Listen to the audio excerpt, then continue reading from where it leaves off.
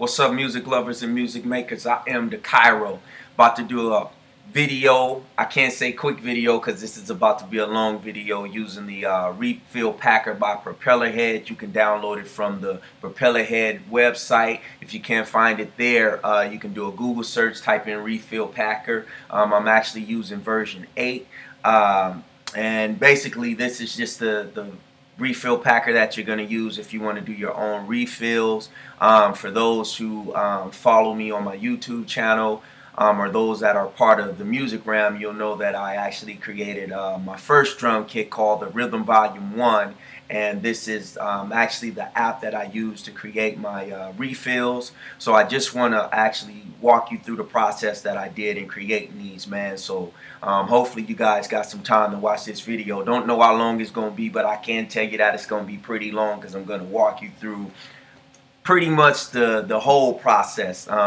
So just bear with me. I kind of loaded up a few drums just so I don't have to take you through the whole thing. I will tell you that I dummied this one. The actual drum kit that I'm going to use it has a lot more drums, but I just wanted to dump some drums in here just so you can see how this kit actually works. Just when you're going through the process of creating your own patches and you know, just getting used to it, man. So just follow me.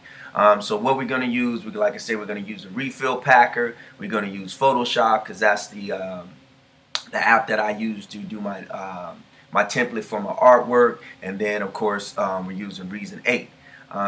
So follow along, man. So first off, we're going to jump in to Photoshop. One of the things that we're going to have to do is create our own backdrop, which you already see here that I got one created. And then you'll need the splash icon, which is when we go into the refill template, you'll see why we need this splash icon. And as you can see, it says refill. So that's just something that's needed for the template to create your own refill image. And this is the normal one. This is the one that comes with the template, but I found out how to create my own. So I created my own, and as you can see, it's a lot bigger, and we have to get it to this size, which is 64 by 64 pixels. And the way that you do that, you create this into a JPEG, and then you'll just drag it on to the top of this and then save. You'll just save this as splash.jpg, and then you'll import it into the folder that we're going to create. So just keep that in mind once we go into my folder, and you'll see what's jumping off there. So that's the process with that. So we're going to close that out because we're off of Photoshop now. So let's jump into Reason. And the process of Reason, we're going to select our a new backdrop, because we don't want to use the primary one that comes with you know, with Reason when you select a compact. So I'm going to go to my external drive, and I'm going to go to my rhythm folder, and where I have my backdrop. So we're going to select this one, which is the one I already have created.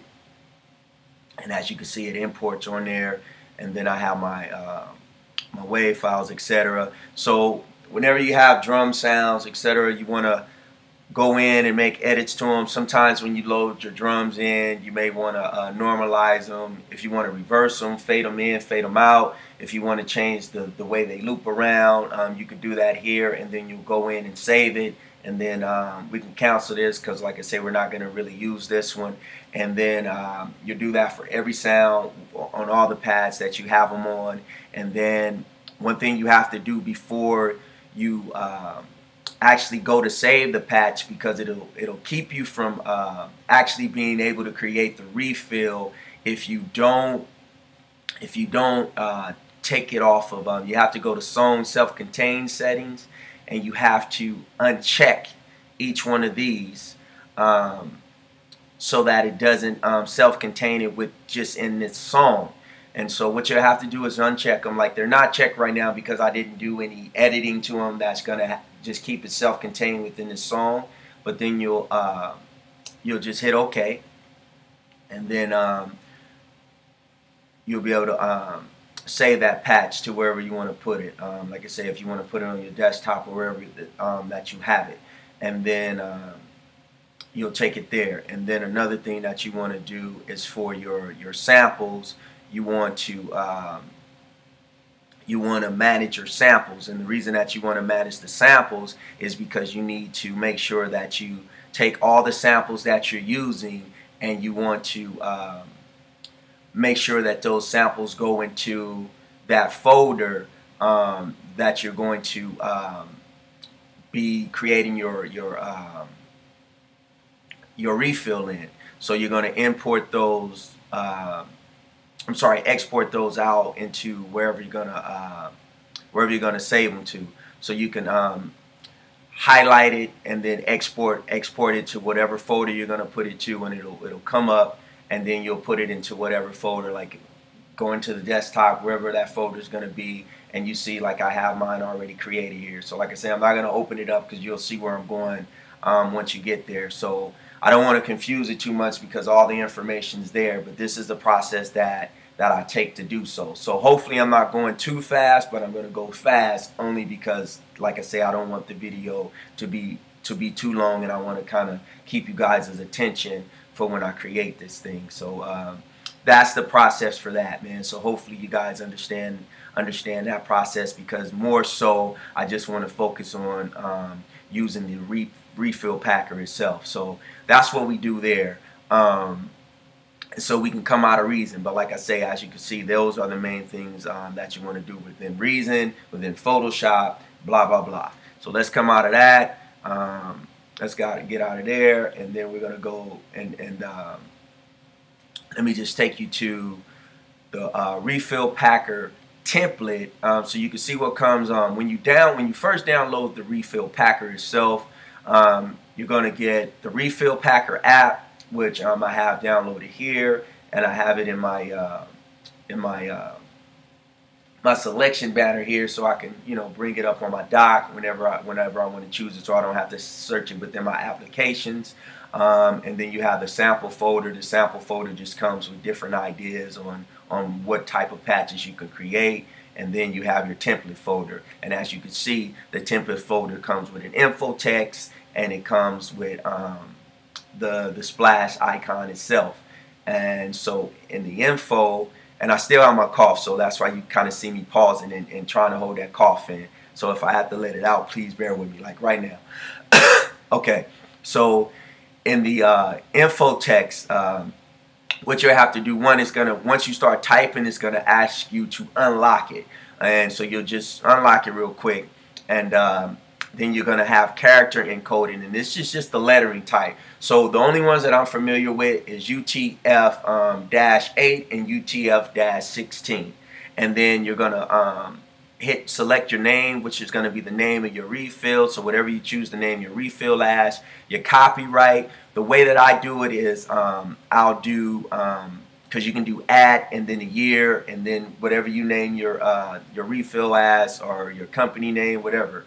What I do mine as is I'll do copyright, the name of my refill, and the year that I did it.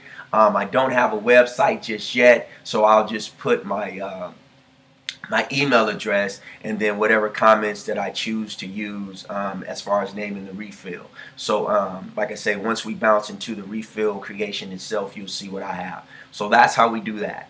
So we're going to come out of there. Let's open up the refill packer and jump right into it.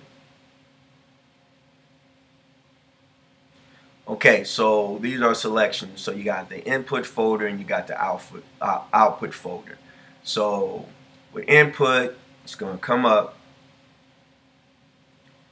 and you're going to go, since everything's for me is loaded on the desktop, and like I said, I have it on the desktop just because for tutorials it's easier for me to find this stuff, but normally I keep it on a different hard drive. And so we're using the Rhythm Volume 1 Kong refill, and as you can see, that's all the information. So real quick, before I select to choose, I'm going to let you see what I have in that folder itself. So let's go to desktop. Let's bounce to the Kong refill, and let's bring it up. So this is my text. So like I said, character encoded, I'm using UTF-16. That's the name, the Rhythm Volume 1. That's my copyright, the Rhythm Kong Refill 2016. Like I say, for my URL, I just have my email address, and then my comments are Reason Hip Hop Drum Kit. So close that out, and then for my Kong patch, because I have multiple Kong patches in here, I'm going to open it up for you, and then you're going to see all the Kong patches that I have, as well as, like I was saying, import all the WAV files that I have saved and edited within here. So here are all the WAV files that are going to correspond with each Kong patch that I created. And so you'll see all of those, as well as the Kong patches. So these are the Kong patches that are going to go along with this refill. And as you can see, I think I got 1, 2, 3, 4, 5, 6, 7. And then these are all the corresponding sounds. And then that's my splash icon there, as you can see. So it's blurry only because it's 64 by 64 pixels. Okay. So, like I said, we're going to bounce back over to the refill packer, and going back to it. And hang on 1 second. Okay. So once we choose it, as you can see, it brings up all the information. It brings up the splash image, or splash icon as I call it. Then you need to choose an output place. I wanted to just output straight up to the desktop so you can see it when I create it. And so when I hit choose for that, that's that. And then we're going to go create refill. As you can see, you can hit custom if you wanted to go to applications, for what application version or reason you wanted to go to. What I'm going to do is the default, because I'm using refill packer version 8, and ask for reason 8 or better, or above, I'm sorry, or later. And so I'm using reason 8.2 or later. And so I'm going to create refill, and as you can see, it's going through the process. The refill has been packed successfully with 126 files, and they were added. So we're just going to hit OK, and we can close this out. We can actually just shut out of Photoshop, because we're done with that. And then that's our refill right there. So what we will do, we can bring up Reason again. Let me make that window. Let me bring up my rack. And I'm using the, like I said, I'm using the MacBook Pro, so I don't have the luxury of my my dual monitors. And then aside from that, with Camtasia, you can only, use one monitor at a time anyway. So bear with me on that. But so when I want to select a patch, excuse me, what I can do here, hang on, because I already have one created, so let's just go here and let me show you how it works. So here's my refill here, and these are my Kong patches. These are the ones I already have created, and just let you guys see how they look. So these are the patches, and then these are some other refills that I created of just various samples, etc. Okay, and so this is the 808 one. So with Reason 8, you can do the drag and drop. So I'm just going to drag and drop and bring it up, close that out, and then that's the patch there, and that's how it works. So hope you all enjoyed the tutorial. The Rhythm Volume Rhythm Volume 1 is out now. Sorry about that mix up, but if you guys want to get it, hit me up. But again, glad that I can show you how to make your own refills. There are some videos out there, but like I say, I just wanted to, especially for those in the music realm, wanted to show you guys how to do it, just because you guys are a part of my community. So I just wanted to share this opportunity with you guys, and just show you a way to create your own refills, but still we support each other. So if y'all want this drum kit, man, let's do it. But also create your own, man, and it's just some things, man, to expand your brand, as we always talk about in TMR, man. So thank y'all for watching. Threes up.